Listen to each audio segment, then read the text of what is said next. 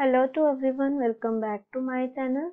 Today's question is, find the area of the following circles given that diameter is equals to 49 meters.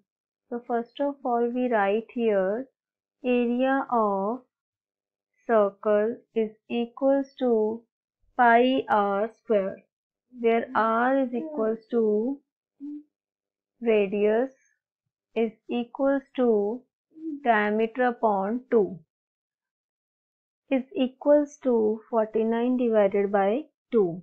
Now substitute this value in the formula. So area is equals to pi is 22 upon 7 into r square means 49 upon 2 into 49 upon 2. So here 7 7s are 49, 2 11s are 22.